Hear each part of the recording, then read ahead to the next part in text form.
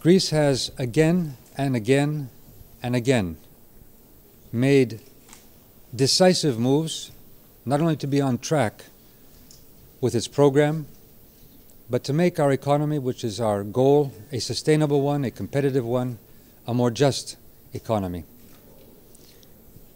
But now is the time for Europe, for collective decisions in Europe, because over the last period we have seen a growing lack of faith by our citizens, not only Greek citizens, but European-wide lack of faith of the citizens of Europe in our governance structures, in the fact that we are moving into a Europe which is,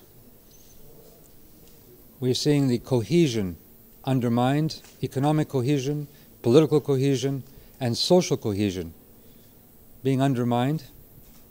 And that's why the challenge we have is a European challenge, not simply a Greek one.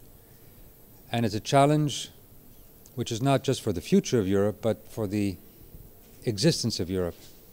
In the next few days, our decisions are historical. They have to be decisive. And they have to create a Europe of cohesion and move beyond the prejudices to a Europe where we work together in solidarity. Thank you very much.